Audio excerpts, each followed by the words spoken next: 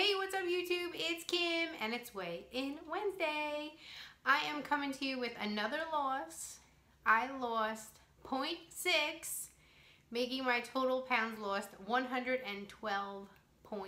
So that makes 5 weeks in a row with a loss. Like I said, I don't care how small it is, they all add up. And I am down to 204.8 pounds. Yeah. Oh my God, so exciting. So I had a tough week mentally, and I had a light bulb moment before, and I figured out why. So you know I wasn't feeling well last week. Well, every night I was having NyQuil. So as I'm drinking the NyQuil, I'm like, wow, this stuff is like drinking pure sugar. It's just so sweet because I'm not, really eating sugary things. And I looked it up. One serving of NyQuil is 5 smart points, and I think it has 19 or 13 grams of sugar. And Saturday night, I didn't take it, and Sunday, I was just craving sugar so bad. And I ended up getting into the Halloween bowl, which hasn't even tempted me. I mean, I was eating Gobstoppers, and I don't even know what else sugar candy that I never eat. And I just thought it's because my periods come in and hormones and cravings. But I was looking at pictures from last week and I was like, oh my gosh, it was the sugar from the NyQuil that just got me back addicted to sugar, and I was craving it so hard. So Sunday I ate all that sugar, and then Monday I was detoxing. I was my body was like an addict, wanting sugar.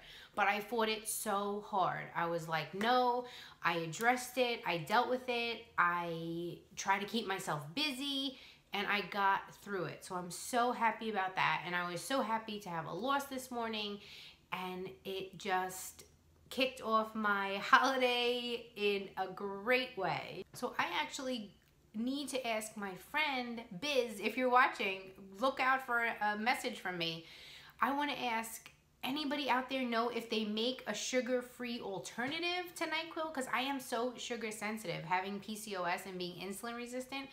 Sugar, pure sugar just messes with me totally. So I had such a cool non-scale victory, or NSV as they like to call it. My daughter and I went to Disney on Ice Saturday night, and I sat in that seat so comfortably, wasn't intruding on my neighbor next to me, and it was just such a nice feeling to not be concerned about my space and affecting my neighbor, because in the past I'd kind of be spilling out into the seats next to me. And when you're that large, over 300 pounds, you're very hyper aware of how much space you take up in the world, and you don't want to bother anybody. You don't want to affect anybody because, God forbid they think you're fat or say you're fat or have any type of issue. But that was always my biggest problem. I would even be scared to go to the bathroom because I wouldn't want to have to ask people to get up and have to move past people being so big. So it was so nice to go to Disney on Ice with my daughter, have no cares, just be free from all that, thinking about myself and my size and my weight. And I know people that, are in the shoes that I was in can relate, because it's such a hard thing to be constantly aware of your size and how you affect people. And I'm just so happy to be free from that. And I felt fabulous. I was wearing a winter white tunic with bell sleeves and leggings and boots. I'm gonna put in a picture right now.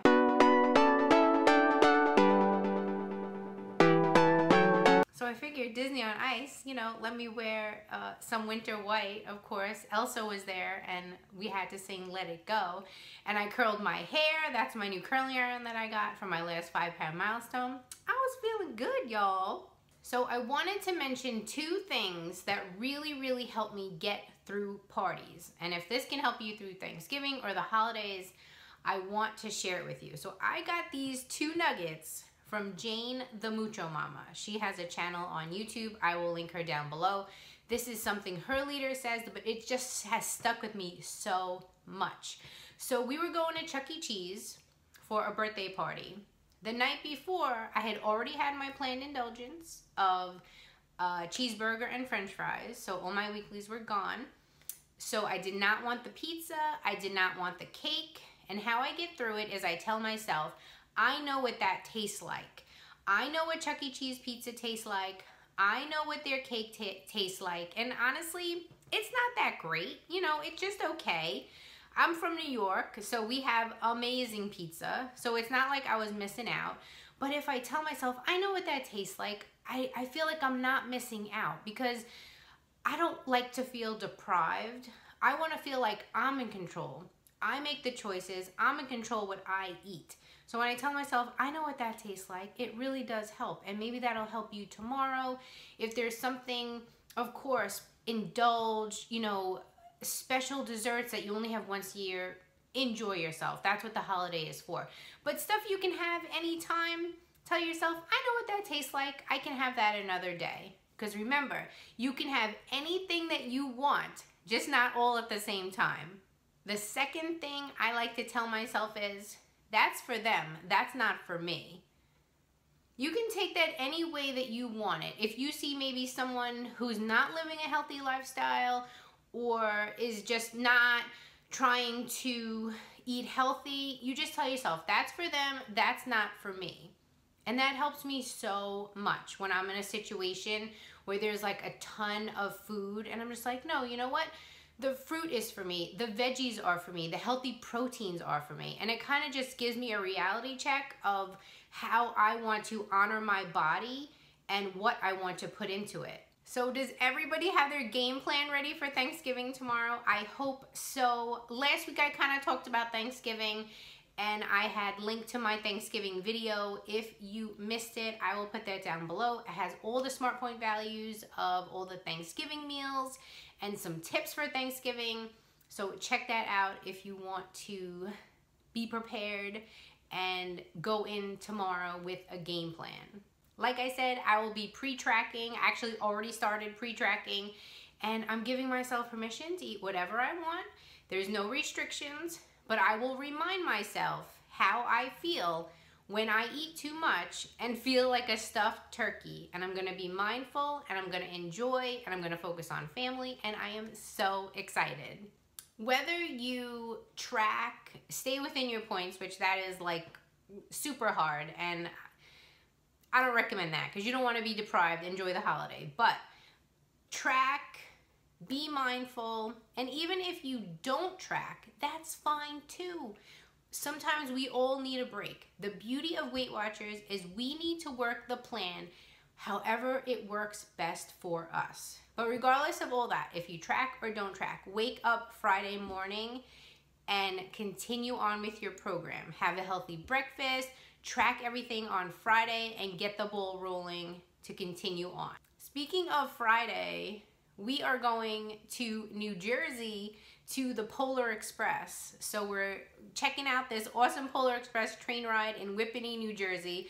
So that's actually gonna be hard. We are staying overnight, so I'm like gonna have another day of eating out, but I already know where I'm going to eat. I already looked at the menu online. I already know I'm going to be sharing a sandwich with my mom. Yes, Mom, we're sharing a sandwich. Hope you're going to like it.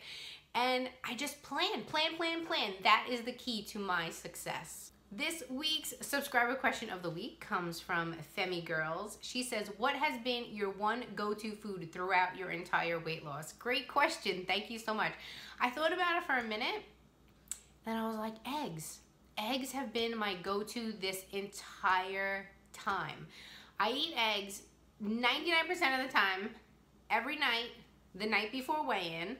I have them as snacks. I eat hard-boiled eggs. I love egg whites, egg white wraps, sandwiches on Western bagels. I mean, eggs. And my cholesterol is amazing. So that is my go-to. Thank you so much for your question. If anyone has a question for me, please put it down in the comments below. And what is your go-to? What has been your go-to on your weight loss journey? I would love to hear. Something exciting, me and Cherie from the Motivated Muffins are gonna be doing a New Year's collab, kind of like looking past at our year, talking about the year ahead. So if you are a weight loss YouTuber who has a weight loss channel, it doesn't have to be Weight Watchers, it could be any type of program that you're on and you would like to join the collab, just comment to this video and I'll shoot you a message so we can collaborate. Also wanted to mention Ebates. This is my actual Ebates check that I received this month. I pretty much get one every month. It's a free service. You go to the site, you sign up, and it's kind of like a portal. Like you go there before you buy anything online and you get cash back.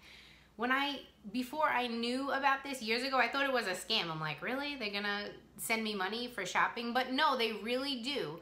You get a percentage. Different stores have different percentages, and you get a percentage in cash back. They have an app that you can use, and then like a Google Chrome thing that you can install, and then it'll tell you when you're on the site, like, oh, hey, activate cash back. So I have a referral code. Use that for all your holiday shopping, and you'll get cash back on purchases. It's awesome. Yesterday, I posted a meal and snack ideas video. I will also link that down below. Thank you so much for watching my video today, guys. I am thankful for all of you and all your support. I hope you have an absolutely wonderful holiday tomorrow with your family and friends. And as always, stay fit and fabulous. Bye!